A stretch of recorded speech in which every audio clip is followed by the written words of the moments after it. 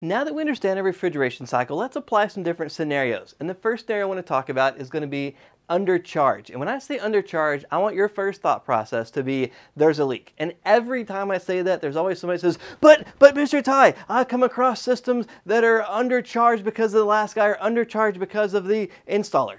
And yes, that is a possibility, but it shouldn't be your first thought. Your first thought should be there's a leak. And now you can go through the process of elimination to see what's going to factor that in. This summer I did training and consulting with multiple different companies across the country. And this one particular person I rode with, under 6 different service calls, added refrigerant to the system. And not one single time did he do a leak search. And when I asked him about this, he said, oh, well, the last guy always leaves them undercharged. It's just the way it is here. And I thought that was quite interesting. So I asked him, how many leak repairs have you done this summer? And he says he's done 1 leak search, but he has 1 more scheduled for the fall. So out of all of these systems that he's been working on, he only had 1 that was a leak and 1 that was going to come back in the fall. So I asked him how much refrigerant he put in. He goes, I don't know, countless amounts of refrigerant. I said, can you give me a guess how many drums of refrigerant you've gone through? And he said, I don't know, 10 or 20. So 10 or 20 drums of refrigerant, and he just simply assumes that the last person left them low on charge. What I find with my experience is most people don't understand the refrigeration cycle and they overcharge it because they think refrigerant is some magical unicorn juice that just makes cooling happen. So they typically overcharge systems. I don't see it very often to have an undercharged system unless there's a leak. Now, is it possible for an installer to have worked on a system and left it undercharged? Yes, it's possible. But is it not also possible for that installer to not have brazed the lines correctly and there's a leak that he didn't find and it's now leaked out from that time? Is it possible the last service tech left it undercharged? Yes. Is it possible for that last service tech to have worked in the system and left a leak somewhere and the refrigerant leaked out? Also yes. So here, by thinking that there's a possibility of a leak first, we can go through the process of elimination. My first thought is to call dispatch. Call the dispatch and find out what the history is of this service call. What's cool is now a lot of service reports, you can pull it up right on your phone digitally and find out the history of what your company's done.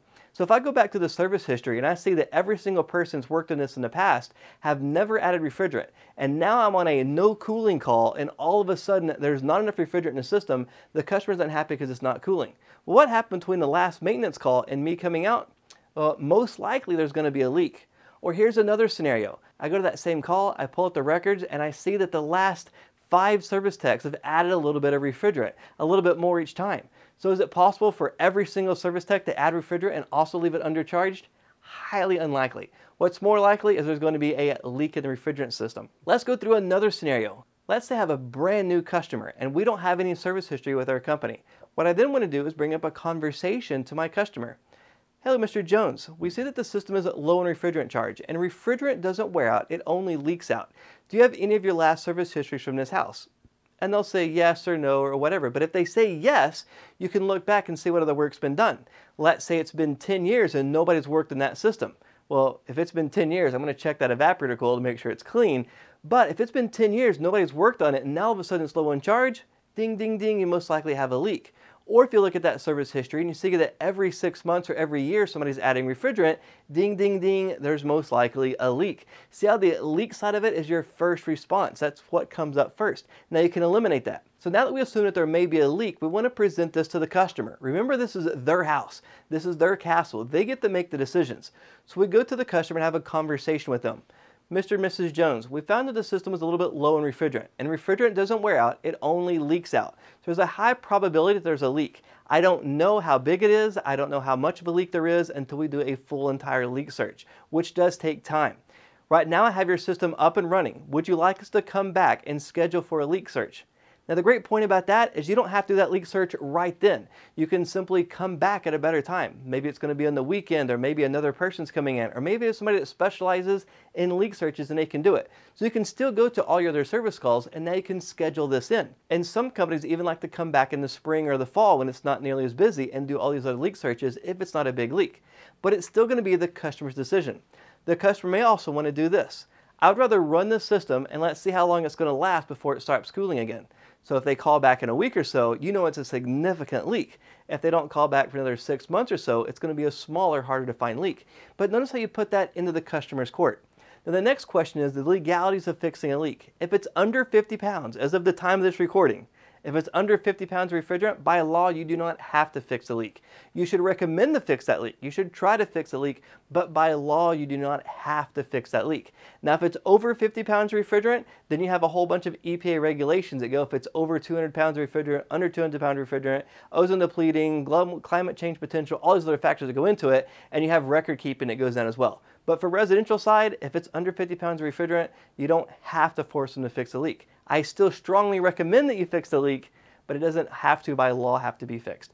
So a lot of companies would rather go out and just charge a system, collect the money, and go to the next service call, and they keep coming back, adding refrigerant to that system.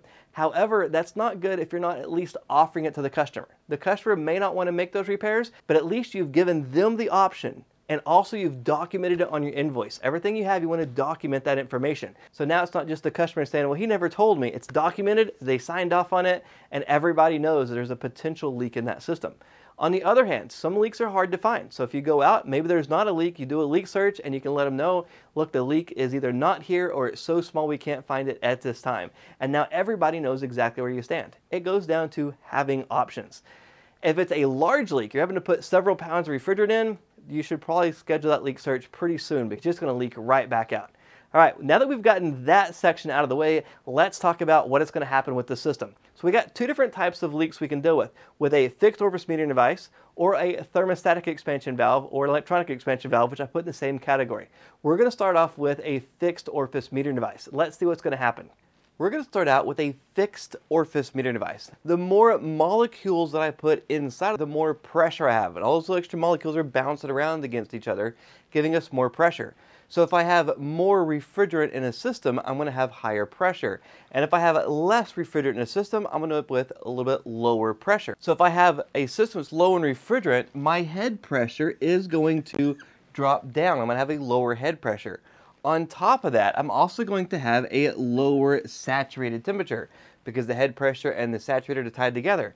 So where my saturation is taking place, I'm going to end up with a lower number. It's going to be closer to the air temperature. So let's just give an example. Let's say I'm at 80 degrees Fahrenheit and my saturated temperature is now at, say, 81 degrees Fahrenheit. Is there going to be very much heat transfer?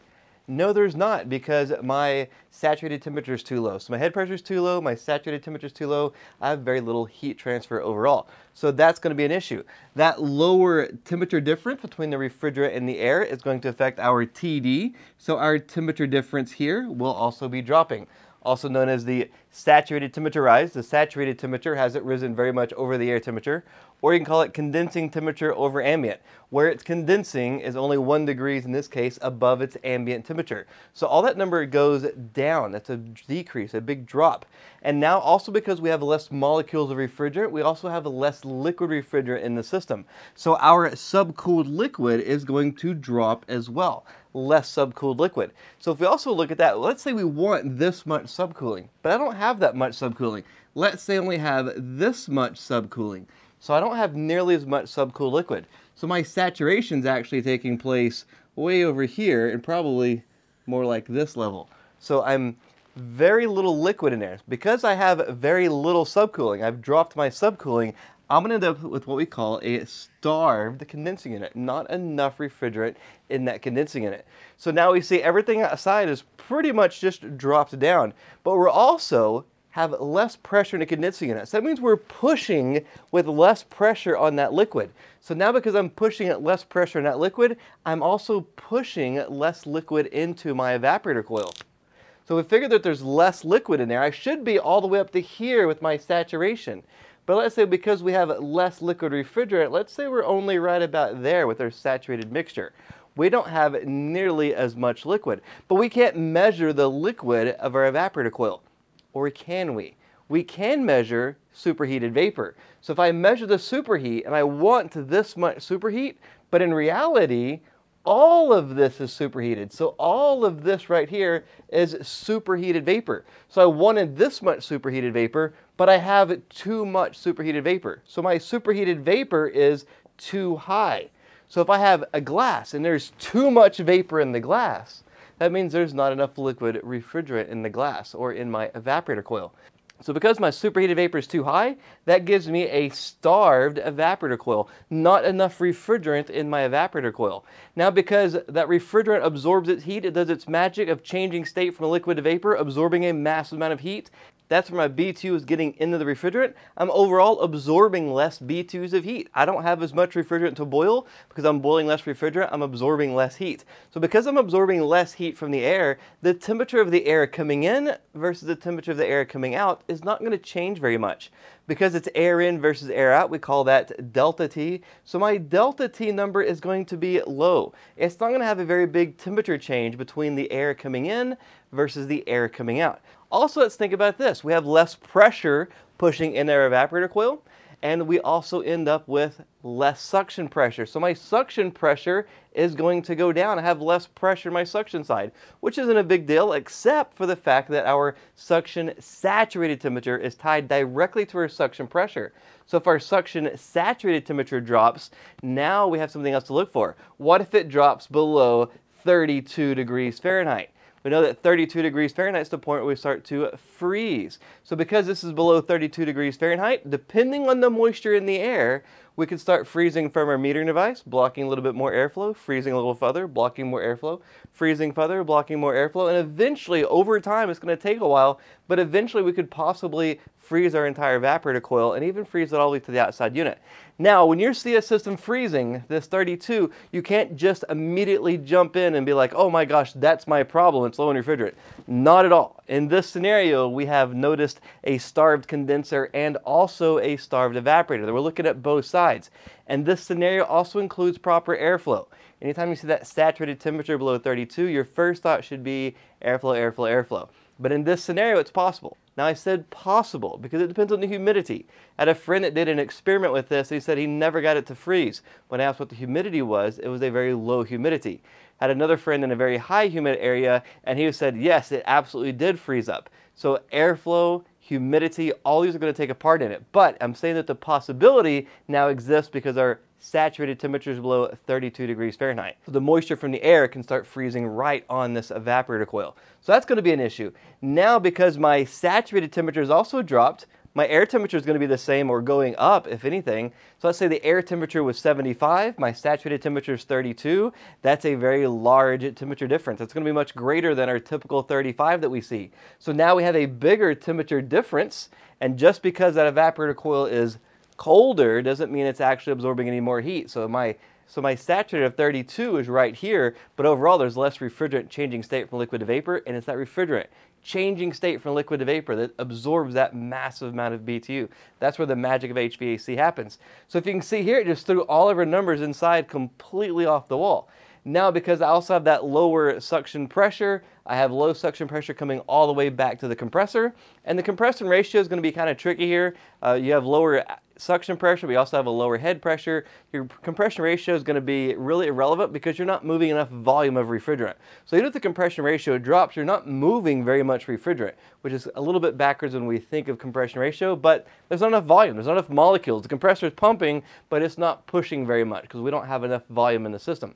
Now remember we said that we're absorbing overall less amount of heat inside? That means we're also going to be rejecting less heat on this side. So if we look at our delta T on our condensing unit, our delta T here is going to drop down as well. Because the air coming in and the air coming out, since all the heat I absorbed from inside is all being rejected here, plus the heat of the compressor. So as I'm working on this, I'm going to see that that temperature is going to be much closer together. The temperature of the air coming in and the air coming out won't have changed very much because I'm rejecting less heat. Think about the heat is in the refrigerant. So if I'm moving less refrigerant, I'm moving less heat. We think about moving heat with the compressor, but also the volume of refrigerant. There's not enough refrigerant here, there's not enough refrigerant there. If I don't have enough refrigerant inside or outside, I don't have enough refrigerant, I'm moving less heat. So the temperature in the house is going to start going up, and our system overall isn't moving as much heat. So we're not effectively taking the heat out of the house, and the heat's coming back in the house at a faster rate. So we call this low on charge, and ideally your first thought should be find the leak. There are other possibilities, but you're going to eliminate that one first. Now let's think about a thermostatic expansion valve or an electronic expansion valve. If we're really low in refrigerant, we'd actually have all of these exact same scenarios, just like we would with a fixed orifice. But what if it was only a little bit low in refrigerant? Let's take a look at that scenario. Let's say with the thermostatic expansion valve, we want 10 degrees of subcooling, but maybe I'm only at 2 degrees of subcooling. I don't have enough subcooled liquid, so all the conditions out here are going to be the same. What the catch is though, under these conditions, if I at least have 2 degrees of subcooling, if I at least have a solid column of liquid coming into that metering device, the TXV is still going to try to do its job.